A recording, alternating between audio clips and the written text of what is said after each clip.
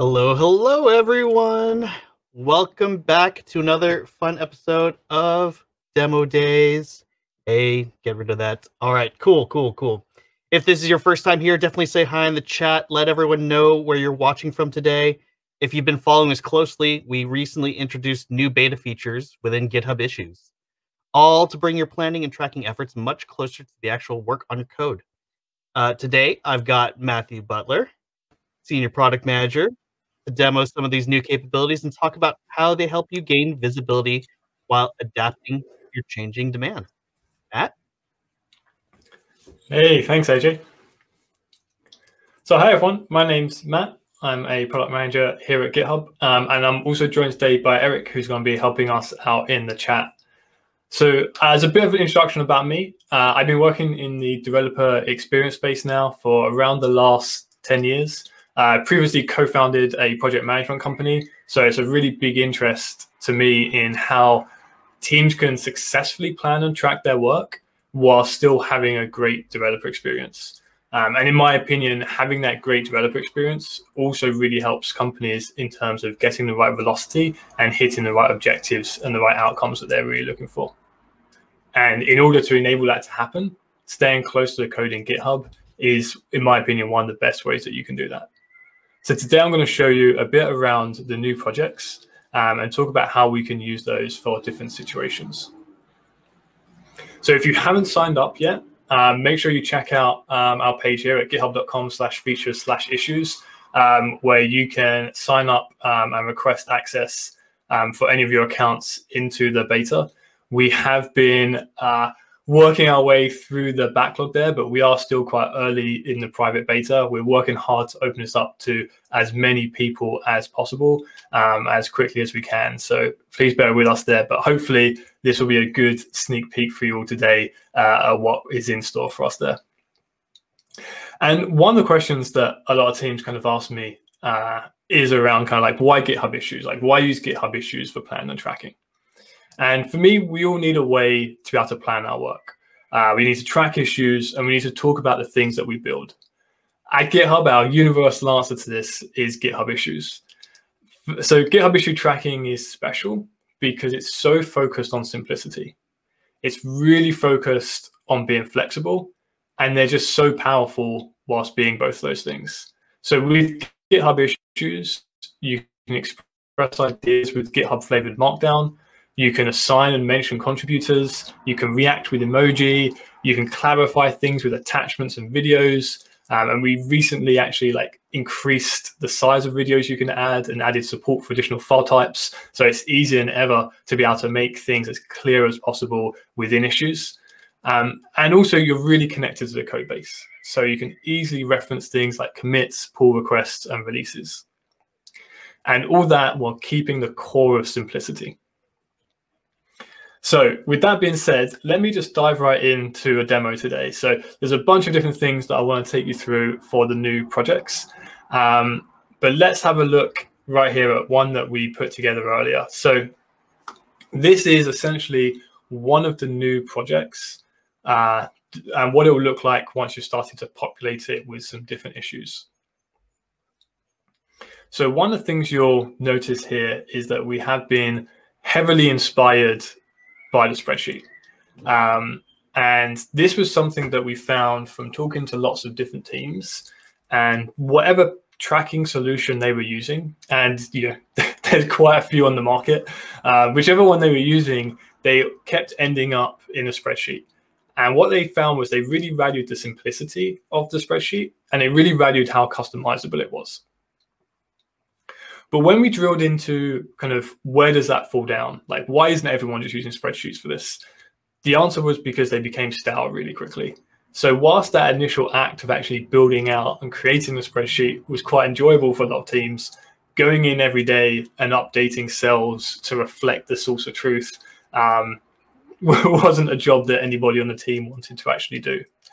And so what we're hoping here is that by bringing that power and flexibility of a spreadsheet and injecting it with the context of GitHub Issues and keeping things up to date, we'll be able to give a fantastic experience for software teams.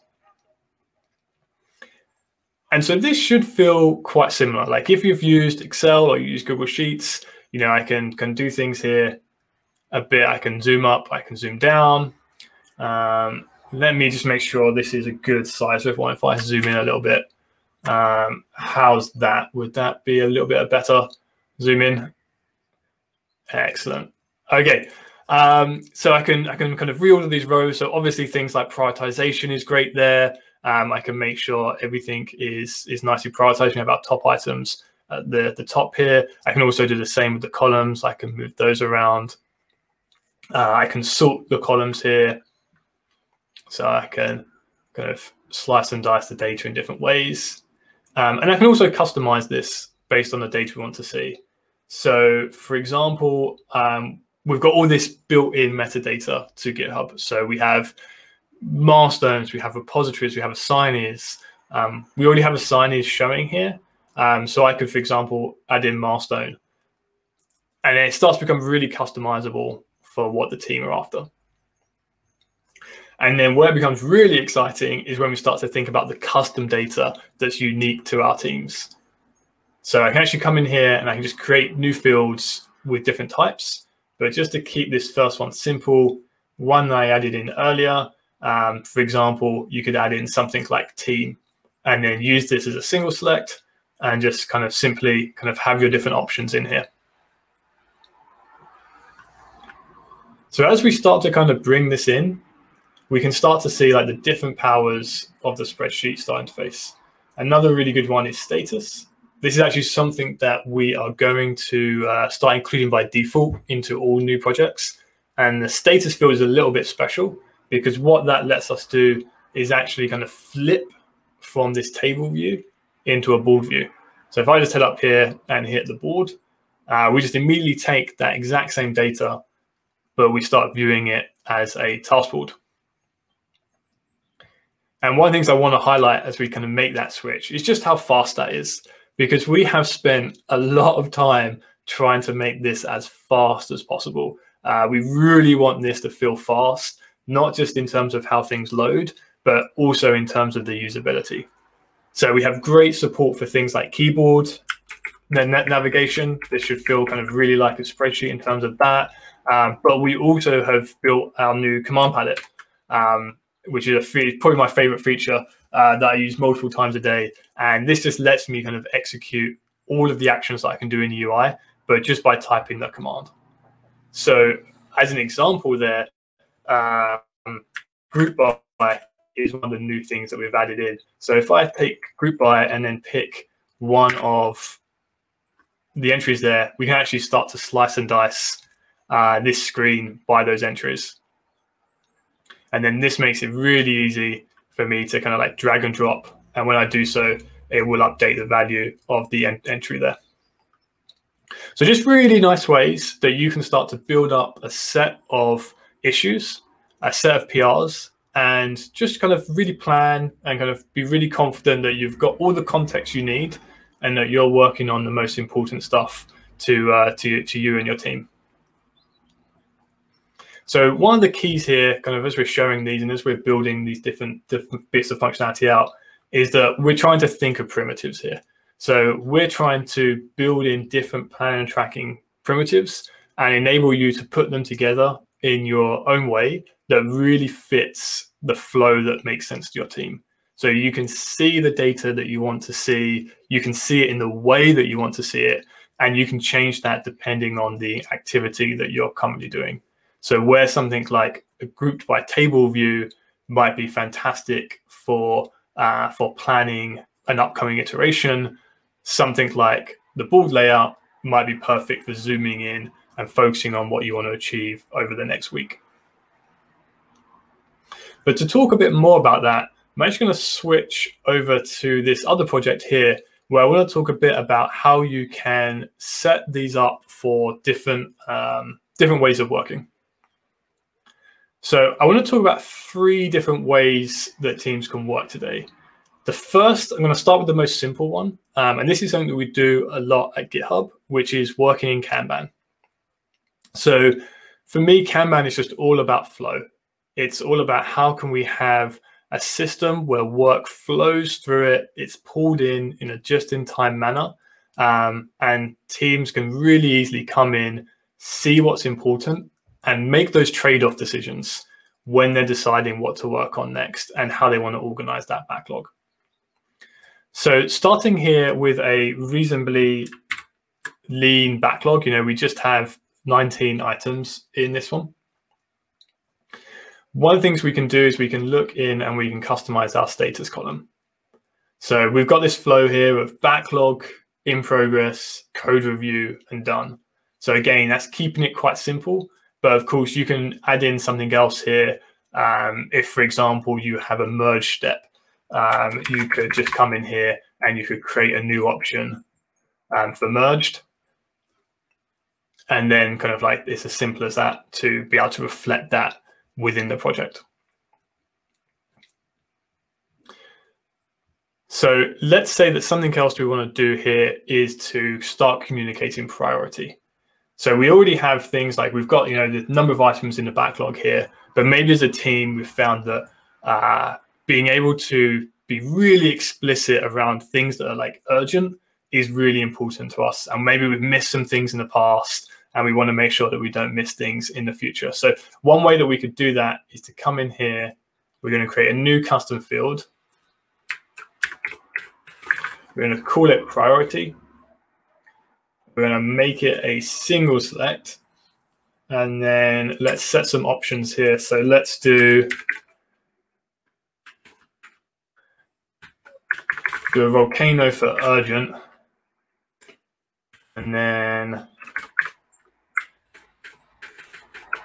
do a mountain for high. Bit of a theme there.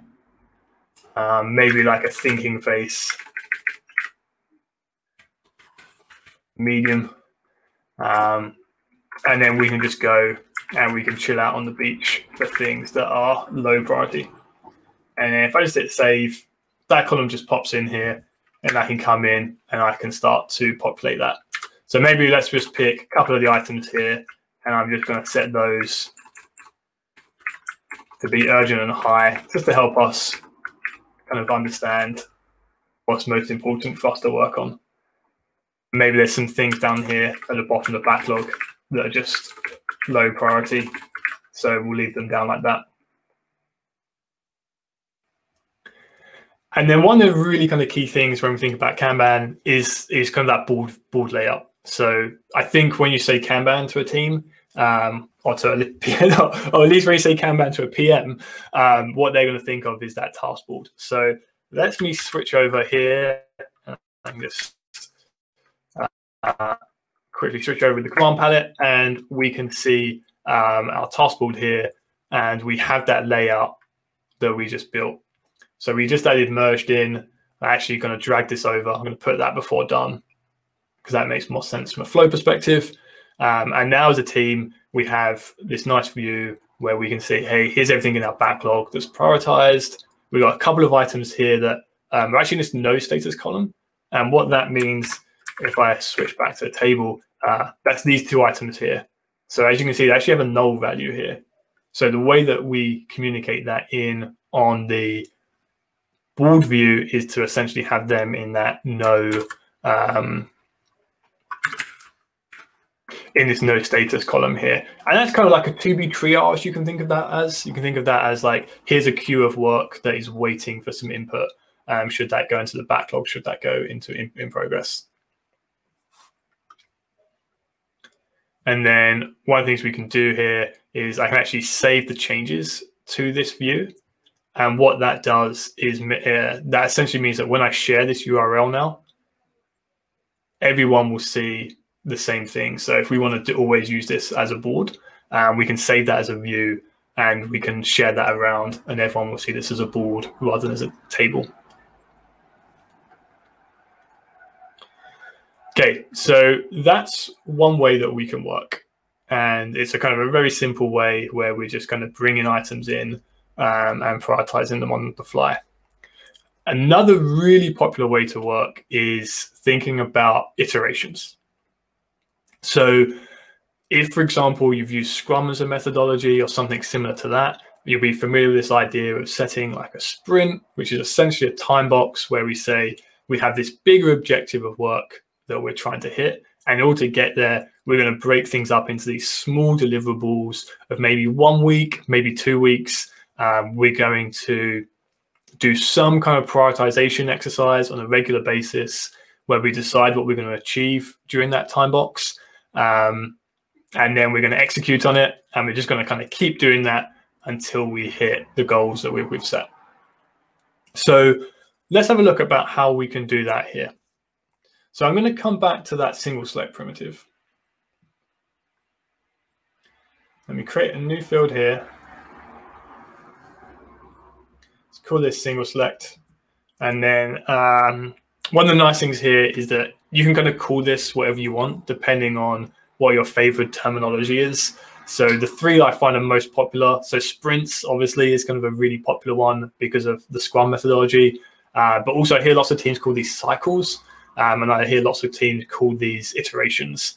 And I'm sure there'll be kind of like more that come up in the future. So it's really nice being able to just kind of customize this and call this exactly what you want. So just to keep this simple, I'm going to call this sprint. And then I'm going to be very unimaginative. And I'm going to call this sprint 1, sprint 2, and let's also do a sprint 3. And if I save that, I have my new field here, and I can come through and I can start to prioritize some stuff. So let's just say all these things that are emergent in progress make sense for them to be in our sprint 1. And then maybe we've got some things out here that we've already decided are in sprint 2. And so we're starting to build up this idea of having this sprint information just encoded right here with the issues. And one of the things I'll jump in and say actually now, because it's a question that we get quite a lot, is around kind of where's this data stored and how else can we access it? So this data is part of the project. It is unique to the project, but you can still access it.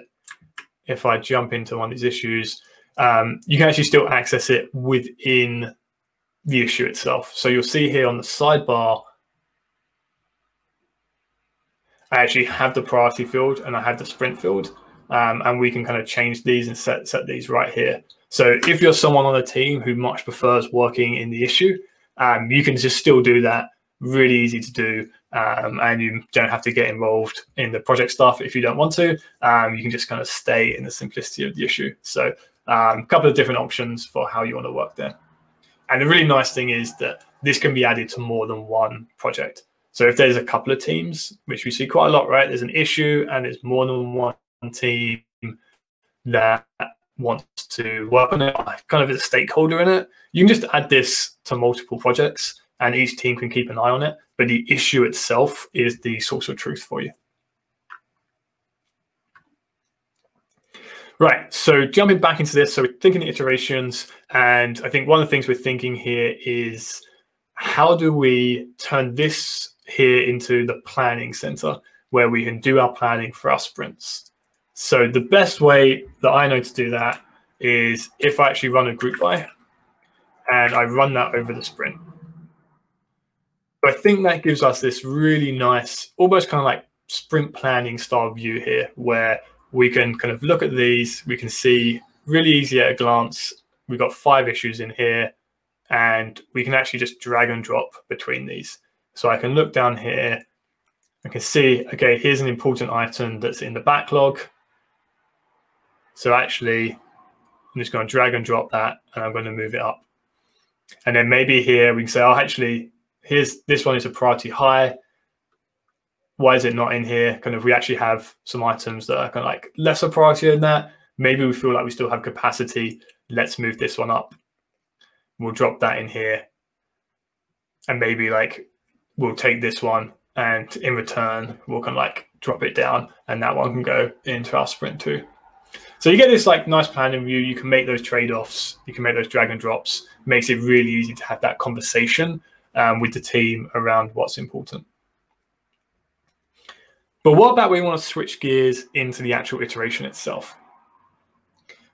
So that's where the power of these views come back. So I'm going to rename this, and I'm going to call this, let's call this planning.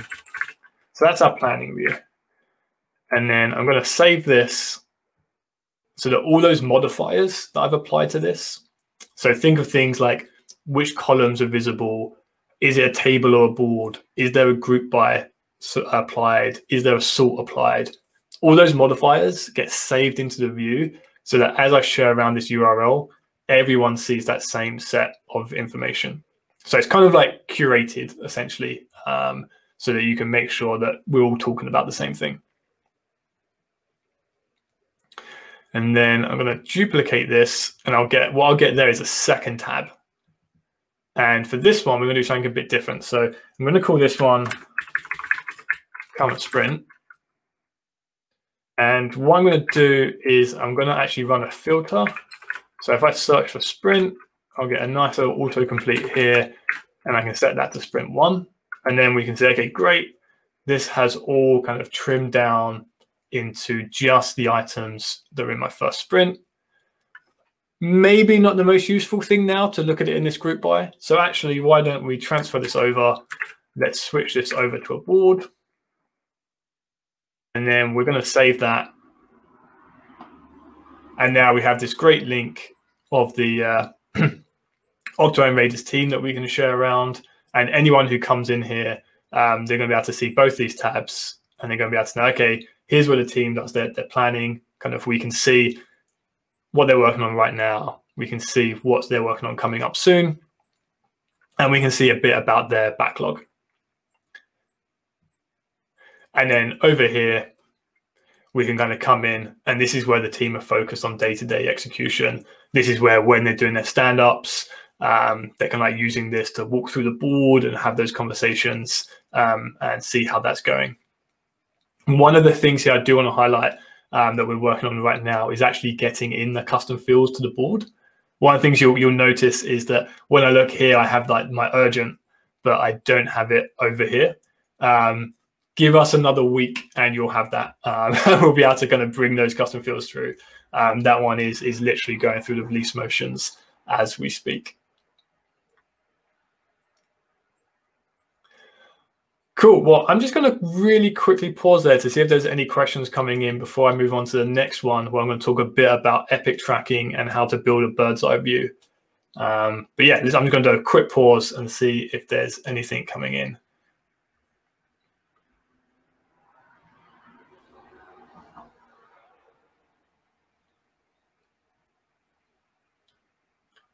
Okay, well, let's keep going then. So let's talk about this one. So this is a really fun use case because I think what we just looked at with the Kanban flow and with the iteration flow, we got a slightly unique take on that. But they're things that a lot of teams are already doing. So a lot of teams are already working in that way. And I think we just given teams a much faster way of doing that, the way it's closer to the code. But thinking of how we give teams a bird's eye view of what's happening, I think that's a really unsolved problem for a lot of teams. So I'm going to talk you through how we do that here and how we've been able to really adapt our process using these new projects and, in my opinion, make it 10 times better. So what I'm going to do, let me quickly give this project a name. And this is essentially the blank slate view here. So this is what a project looks like the first time you create one. Let's call this roadmap. And then I'm going to come in here. The way that I add issues to a project, I can add issues, I can add PRs, and I can also add draft issues. So a draft issue is literally kind of just a piece of text like that. And then if I have that, I can actually just kind of convert that to an issue. Really kind of easy. So if I just kind of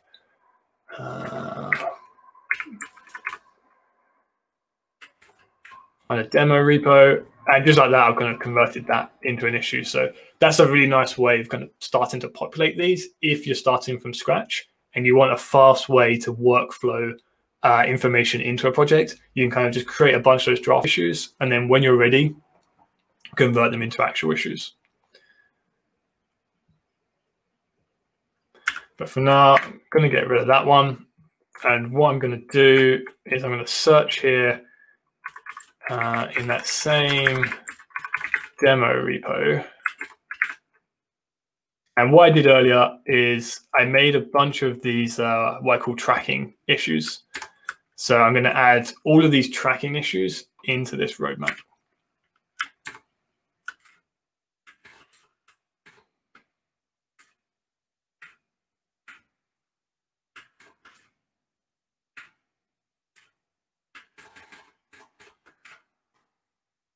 So I think that's all of them. And that one managed to sneak back in. So let me just delete that one.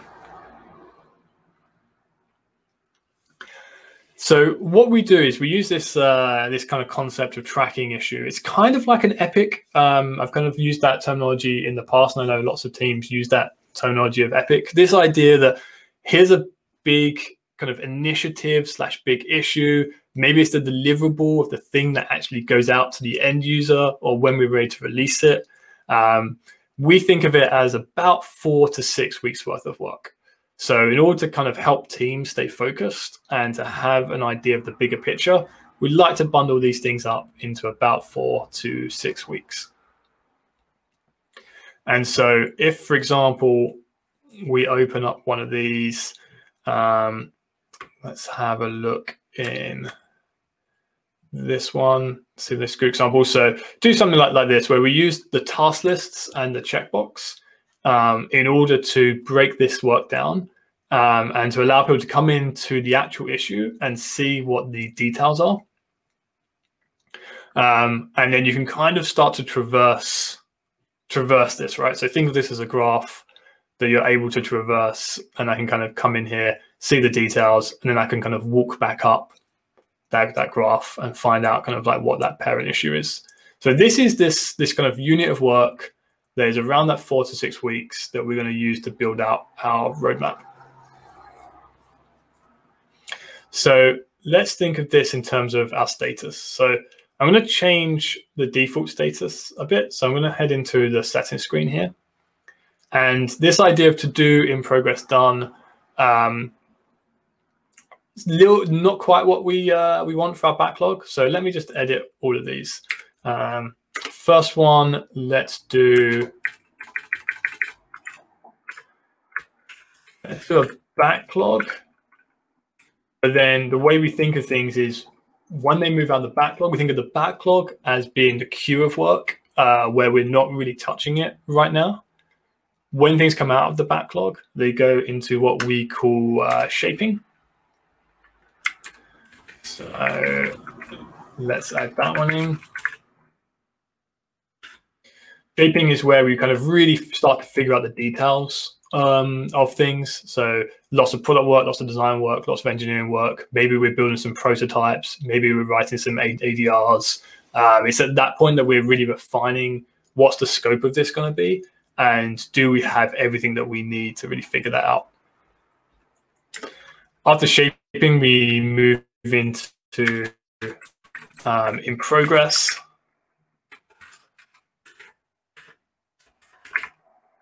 And then finally, we do done. So let me just save those options, and then I'm going to head back to my roadmap, and let's start to add some of these in. So let's see, we'll just randomly, I think, pick some here.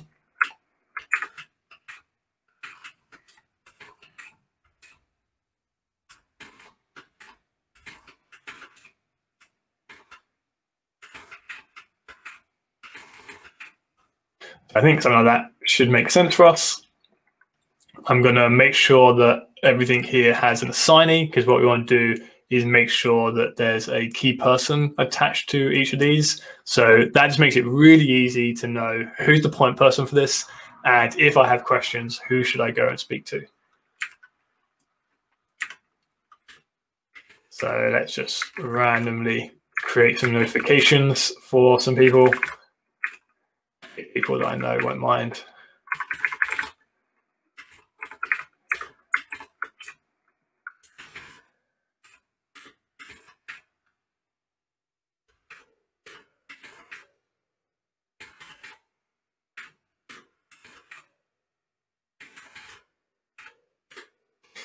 we go. So now everything has an attached point person. And then there's one more field that I want to kind of create here that's a single select.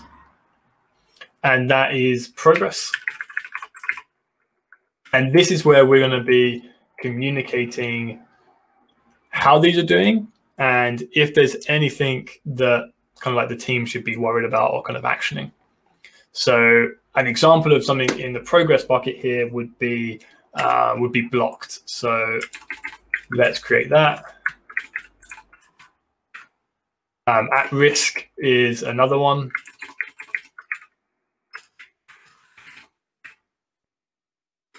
If everything's going well, maybe we just have a nice green dot and we'll call that on track.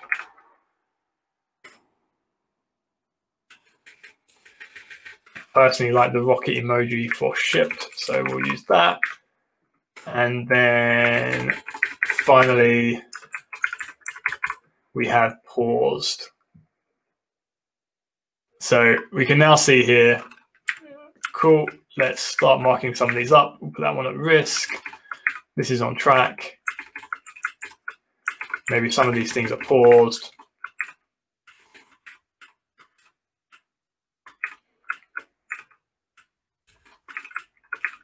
And then this last one, we've got that closed, that's done. So we'll mark that one as shipped. And then, so again, we're starting to build this out. We're starting to bring in the information that the team care about. And then we start to craft the view so that it's easy to consume. So the nice way to do that, I'm going to come back to my old friend, the group by. I am going to group this by status. And then this gives us kind of a nice way to see this. So I could actually just even collapse the backlog to make this even clearer, help me zoom in on just the things that are shaping in progress done. But this is really nice, helps me come in and I can see, okay, there's actually some actions we need to do here. We've got some work at risk, we've got some work blocked. Maybe we care about dates, right? So let me actually add in one extra one here. I can add in a new field, which is a date. And so a date that I know a lot of people care about are things like projected ship date. When are we actually going to be releasing this to people? I know that's an important one. Maybe we also care about a date like started date. When did we actually start work on this item? I know that's another kind of important one. And so as we come into this, really easy, we can just start picking this date. So projected ship date, let's say that one's going out early September. We'll do a Friday release. We're feeling brave. This one's going out then.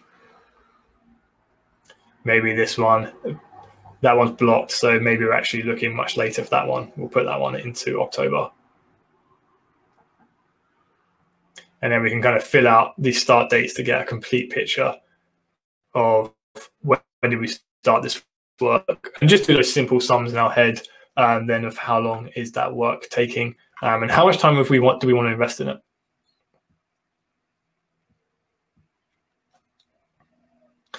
So I think what we end up here then is, again, it's like really customizable, set to the team and really easy for the team to change this. If they decide that they're not really using the projected ship date, or maybe the start date doesn't matter to them for some reason, really easy just to get rid of it.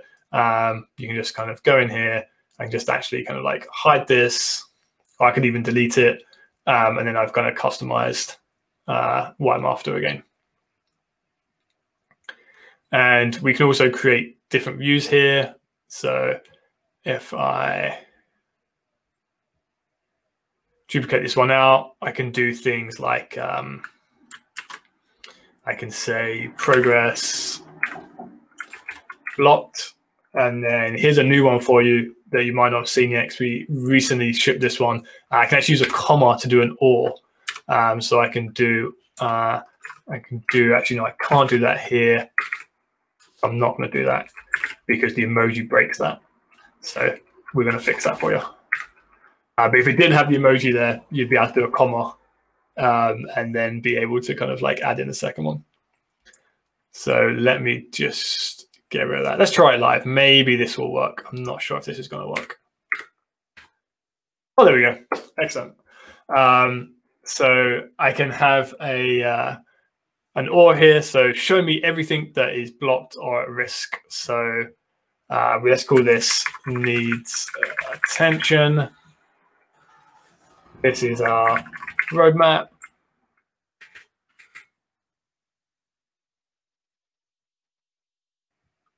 And again, we can kind of just keep going here. So I'll kind of like leave you with this as it is, but we can kind of build out these different views and we can start to kind of like customize this. And it just becomes something that is really kind of set to the team. Cool. Okay, so I think we're in a pretty good spot there. I think I've shown you a lot of the functionality that we have so far in beta. I've shown you a few different ways that we can use it. We've talked a bit about how we do a really simple Kanban flow. We've talked a bit about how we can use the new projects to run iterations. And we've also looked at how we can take that step up and look at things from a kind of more high-level view. And we can create this bird's eye view of the roadmap that is really easy to share and kind of keep updated between the teams. So happy to take any questions if there are any. So let me just pause for a moment and see if there's any questions coming in.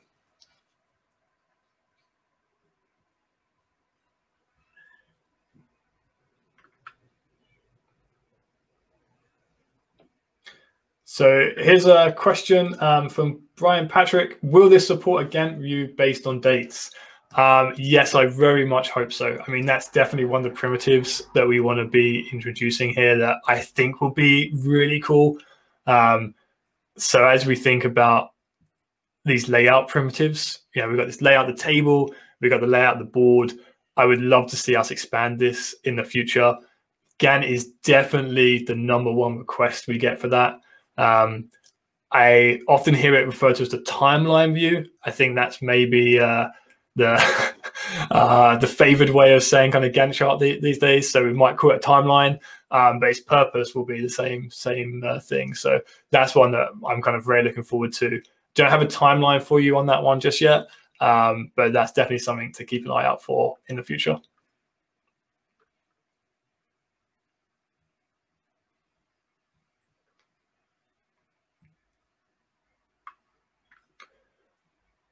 Awesome. Well, thank you so much for joining me today. This was really great. I'm happy to stick around in the chat and kind of answer any further questions you have. So I'll do that. But my takeaway for you all is you liked what you saw. If you thought this was going to be useful, then come along, sign up for the beta, let us know your organization, and we'll get you added. It'd be great to get your feedback and let us share what we've been building with you. Okay, thanks everyone.